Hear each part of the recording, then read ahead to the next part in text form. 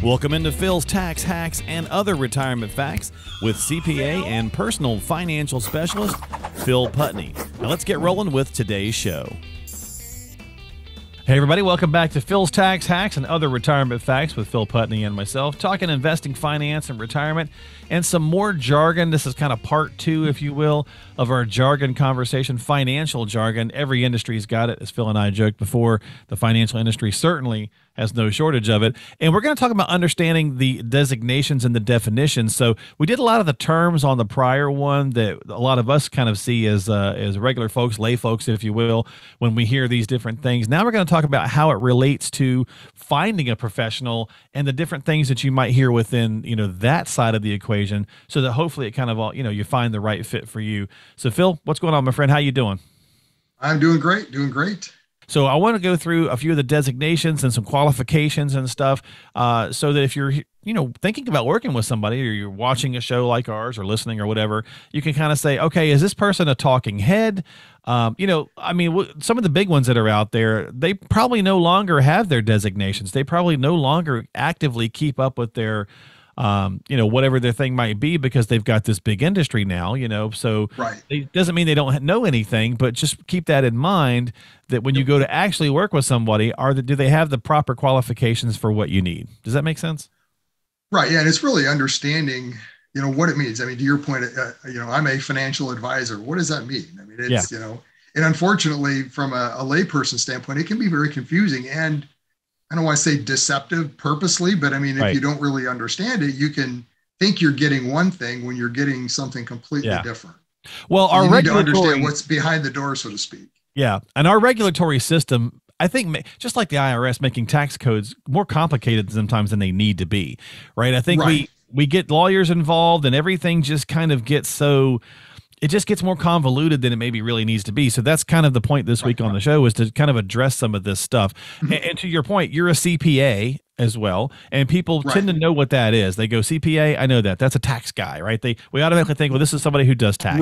Right. Financial advisor, well, okay, is that an IRA or is that an IAR? That's our first one. What's that? What is the difference in those two things?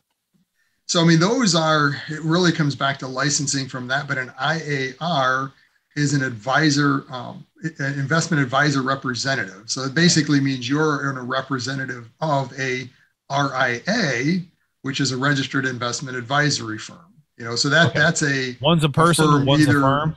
Yeah, effectively, right. So an IAR is it's not an employee. Generally, they're an independent contractor, if you want to think of that relationship, of a firm, the RIA, and the RIA is going to be either state licensed or could be SEC, federally licensed. Okay. Depending generally on size, some of it, or even choice. It depends on if you've got a clients across many, many states. Sometimes it's easier just to become SEC versus state. So, but generally, so those are the two at the high level there. The IAR is the person, RIA is the company. Okay. And it's easy to confuse because they're just one letter and they just move them. Exactly. And then you get the C's. So then we get the C's thrown into the mix. So you've got chartered, certified, consultant, credited. I mean, so you've got and then you have things like CFP, CFA. So what are some of these kind of things? What's your thoughts there? So these are more the C's, if you want to think of it that way. These are more designations. Some of them are licenses, like CPA, that is a license. I mean, that's a state license. But like CFP, well, that's not really a license per se. I mean, it's a designation that's very stringent on, requirements to get it in education, et cetera. So it's very similar to a licensing. But then CFA, similar, chartered financial analysts, CHCF are more relating to insurance industries. Okay. But then this area is where it gets just really muddy, because all of a sudden there's all these designations that people are coming up with to sometimes it's to give themselves letters behind their name. So you've got to be really careful and understand what does it mean. Yeah. Because so most of these designations are bought, right? Well, I mean, it costs you to, some of them are bought, right? So if you're just paying to get a designation, those are the ones you got to be really careful on, right? Because There's no meat or it's behind a or it's a low fee behind it. Yes, or it's a low fee and low hanging. Like you can take a test that's like, I think of some of the tests I've seen, it's like a 90% pass rate because it's just pretty simple stuff. Right. I mean, it's open book, and so you pay the fee. Take this quick test, and now you're a whatever it is. Yeah, you're whatever it is. To your point, like CFP, there's a lot of that one's pretty stringent. There's a lot of work that goes into becoming one, and so it's trying to find out the right fit for you. And I think that's going to lead me, Phil, to this next one. And maybe this helps clarify this, because you do have to have the state and federal licenses to do the proper things, right? So right. These are the series. So when you're going to work with somebody, an advisor might have something like a Series 65 license or a Series 7 or a Series 6. So what is that kind of thing? Yeah. So the way, I guess, to me, you got to think of it, this is the license. The license then is going to determine what you can do and somewhat your relationship responsibility with a client. Okay. So the security side of licensing can be general security. So that's a Series 7. Okay. In stockbroker, if you want to think of it that way, right? Transactional. Okay. So Series 7, you can buy and sell stocks. Any stocks, bonds, mutual funds, anything that's out there available. Right. Okay. So, but it's a transactional price, so how you get paid, your relationship with the client, it's all based on a transaction. I sell you this, here's a commission. Okay. So that's where the commission side of the business usually lives. And if you think of that licensing, their responsibility or their relationship to the client is what's called suitability. Yep. So if I'm selling you something, I've got to make sure you're suitable. So I know your risk tolerance, I know your income, I know your assets. Based on all those items, here's something that is suitable for you. That should work for you. It should work for you. The difference becomes when I'm looking at that, there might be 3 things that are technically suitable for you, but I don't necessarily have to pick the one that's in your best interest. Any of the 3 will work, and it's suitable. So now it's up to that advisor to decide which one of those really they're going to use, which, and this doesn't happen all the time, but just so they can look at it and say, well, you know what, this they got a trip next year and I really want to try to go to that one. So I'm going to put as many people in that one. It's suitable. Right. It works. Right. But I'm using that one because it pays me better. I'm meeting my obligation, but there's a little something extra in it for me. Right. And there, again, I'm not saying that's wrong. You just have to understand that's how that works. Right. Okay. On the flip side of that, from a general securities licensing, you've got the 65. And that's where we talked about the IAR, the RAA. That's a licensing for that type of security. So as a registered investment advisor firm under a Series 65 license, IAR of the firm, we can still buy and sell all the same things, for instance, that a Series 7 can. Right. But how we get paid is not based on a commission. So we're not a transactional business. We're not getting incentivized to sell you something new. Right. And that's why, so generally on that Series 7 side, that's why the old broker of, hey, I've got this, the next great stock. Yeah. When we get the emails of like, I only hear from my guy or gal when they want me to buy something, that's kind of more that side then. Okay. I mean, again, not to say that's what they're doing, but that's how they get paid. Right. So just understand it. Series 65, on the other hand, it's not based on transaction. It's based generally on assets under management. So it's generally a fee based on assets under management. It doesn't have to be. I mean, it could be a fixed fee, but bottom line is it's fee based. Gotcha. So there is a specific fee, either fixed or percentage of assets, or percentage of assets is the more typical one, but you're getting paid based on management of an overall portfolio versus transactional.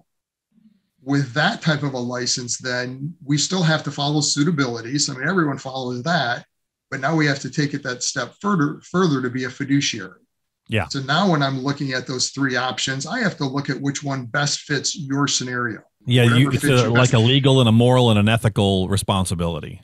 Well, in our industry, just in general, there isn't the trips and the things like that. I mean, that's just not how it works.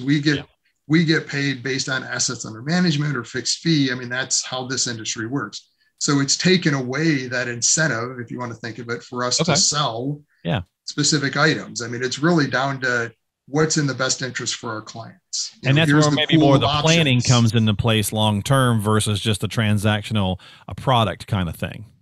Correct. Yeah. Okay. And with that, at least personally, I mean, that's my approach to it is we always come into it with planning first, because now I know what is going to be in your best interest. I mean, it's still, you can still get in the right direction with what's in the best interest, but to get more specific and have the best of what's in the best interest of the client, to me, at least, you've got to have a plan. Yeah. What are we trying to accomplish? Now I know exactly what we're trying to do. Now I can look at, here's the options. This is out of those, this is the best one for the client based on whatever it is. And you can think, if you want folks, you can kind of think about that a lot of times. To me anyway, it kind of breaks down into the accumulation side, working with somebody where you're just accumulating money, who might be like that, Series 7, that basically that broker who's just helping you the transactional thing. Maybe that's younger and you're growing wealth versus the versus the preservation side. When you get closer to retirement and you're thinking, okay, now I've got all this stuff, how do I hang on to it? I need planning and strategy for the next 30 years when I no longer work. Yeah, I mean, I would say at a high level, that might be an easy way to look at it. I mean, the Series 65, that side of it still would apply, even if you're younger. Oh, no, true. I'm just trying to generally, it's more, you're going to see more advantage from that side, though, I think, as you get older and need more. Right. Yeah. More service, right? It's more complex. It's not just, here's a mutual fund, and I'm getting paid a commission from that mutual fund based on I'm selling you an A share mutual fund. So I get whatever my percentage is. Right. Yeah. Yeah. Typically my job is to try to figure out how to translate it into easy, understandable stuff. And sometimes it's hard to do when it gets pretty complicated. So I know. That's definitely kind of a high level view of it. So what does schooling factor into this, Phil? I know the industry's changed so much through the years. You didn't used to actually have to go to college or anything to have, and maybe you still don't, to be an advisor and have certain designations or certain things. Again, you can, if you pass the licensing tests or whatever, but what kind of role does it play? Well, I mean, so again, this comes back to understanding who that person is and their background. But yeah, I mean, technically education doesn't need to play in. Now, if somebody wants to go into financial planning, there are degrees in finance, right? Sure. So I mean, they can take that direction, and that better prepares them to move in that direction to like a CFP or a CPA, or like mine was in accounting, and so I took the CPA route. Right. But then from my standpoint, I got, and it's not mentioned in here, but what's called a personal financial specialist, which is a designation for CPAs that specialize in financial planning. Gotcha. So it's kind of a next level beyond the CPA to let people know, and my education's geared towards financial planning. Right. But for licensing, like a CPA, there's a very specific educational background you have to go to get that license. Mm-hmm. For a CFP, there's not really, depending on your licensing. Right. You're going basically through their course. You don't even, necessarily have to have the education. You can have a marketing degree and go get a CFP. Yeah. And I'm not saying that that's wrong, but just understand how this process works. Education is kind of the base, beyond that, then is really what governs most of it is licensing. That's what's going to tell you as an advisor, and then the individual you're working with, what you can represent and sell to them. We didn't even get into the whole insurance side of the world, but insurance is another set of licensing that somebody technically can be insurance only. So they don't even have one of these licenses, but they're insurance only. And typically, Phil, that's the lower hanging fruit, where that adds that wrinkle too, where somebody might be insurance only, and there's some different things like an annuity, for example, or whatever different things that they can offer, and they're kind of calling themselves an advisor, and that's again, that's where it kind of gets. Well, it's not. I'm not calling it bad. Just understand what it is. But that's all they can do legally is insurance. Exactly. So if somebody is only insurance licensed, the only thing they can sell you is an insurance product. Right. And I'm not saying insurance products are bad. We use them. It's a financial tool. Yeah. But from my standpoint, it's one of the tools in my toolbox that I have available to me. You have the only tool. Yeah. You have all the arsenal in front of you based on the designations and the education and the things and the licensings that you've done. You have the gamut, whereas some people may only have limited, ammo. in the box. If you right. will. And that's to me where it gets very confusing from a client standpoint coming in on the outside. It's almost on you to really understand, well, who are you? What are you? What's your licensing to know then what are you getting? Right. Because it's not always represented that way. We have to do some due diligence ourselves. Yes. It's an industry where I don't know if the rules have changed yet again. I know they've kicked it back and forth about testimonials and referrals. That's been no for a very long time. Then they said they're going to allow it. Then they said no again. And I don't know if they've decided to allow it or not. But it's one of those kinds of things where, you get, hey, who do you use? When you're just talking with people in general, your friend on the street or whatever, like, well, who do you use? And you might get referrals that way. But then at that time, we need to do our homework. You can go to FINRA.org. You can go to BrokerCheck. Yeah, there's websites out there. FINRA state licensing. I mean, you can look up your state licensing, and it'll tell you from a insurance license what they have. Even like CPA licensing. So yeah, there's a lot of research that you can do, and just ask. Sure. I mean, they shouldn't be lying, or they shouldn't lie to you. But I mean, ask. Don't be afraid. And it's become more and more of a common question. I get the question all the time, well, are you a fiduciary? Yes. And in my case, yes, I am actually in two roles, because as the CPA, that license carries with it a fiduciary responsibility, but also being Series 65 licensed. Right. And I've got a registered investment advisory firm that I'm an IAR of. Well, that side of the licensing, so to speak, I'm also a fiduciary. You really want to find the right fit for you. So again, if you're shopping, do a little bit of homework. You can definitely check a lot of things. Check the alphabet soup at the end of their name, and run that on BrokerCheck or FINRA or whatever the case is. Ask, when you go to sit down for a complimentary review, just say, hey, are you have that discussion? Yeah. What is your license? How do you get paid? Again, some people get a little we get a little weird sometimes with that. It's okay to ask, because that's part of the deal. Yeah, and again, on the fiduciary side of it, that's wide open. I show you exactly, this is how it works. I'm not hiding anything. This is exactly how we get paid. Yep. So there's no smoke and mirrors, or there's no, this is kind of behind the scenes what happens that you don't really know. This is it. You see it. Here it is. There you go. So hopefully that helps you out a little bit. If you got questions, and you probably do, check out more content. Obviously, there's other ways to find out more stuff, or just reach out to an advisor or professional and ask the questions. As always, you can stop by Phil's website. You can go to philstaxhacks.com. That's philstaxhacks.com. You can call him at 248-888-7530 if you'd like to get on the calendar or just talk with him. 248-888-7530. Or again, just stop by the website, subscribe to us on Apple, Google, Spotify. That links back to his main website. Everything you need right there at philstaxhacks.com. We'll see you next time right here on the program. This has been Phil's Tax Hacks and other retirement facts. Investment advisory services offered through AFS Wealth Management. The content of this program is provided for informational purposes only and is not a solicitation or recommendation of any investment strategy. Investments and/or investment strategies involve risk, including the possible loss of principal. There is no assurance that any investment strategy will achieve its objectives.